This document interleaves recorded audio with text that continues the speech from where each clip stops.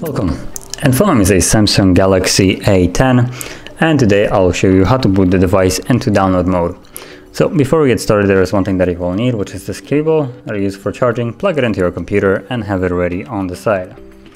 So from there, you want to hold the power key and select power off on the device and wait for it to shut off. Now, once the device is off, you want to hold volume up and volume down, so both of the volume keys at the same time. And while holding the keys, you will use the cable to plug it into computer, like so. And you'll find this warning message.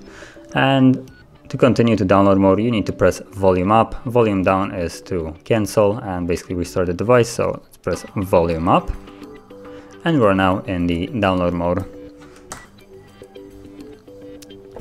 So that is how you would access it. And if you want to leave this mode, you will simply need to hold volume down and power key, both keys at the same time, for more than 7 seconds, as you can see right here.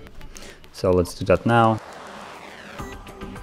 You can see it powers off and it turns back on itself. And there we go. So that is how you would access and also leave the download mode. And if you found this video helpful, don't forget to hit like, subscribe, and thanks for watching.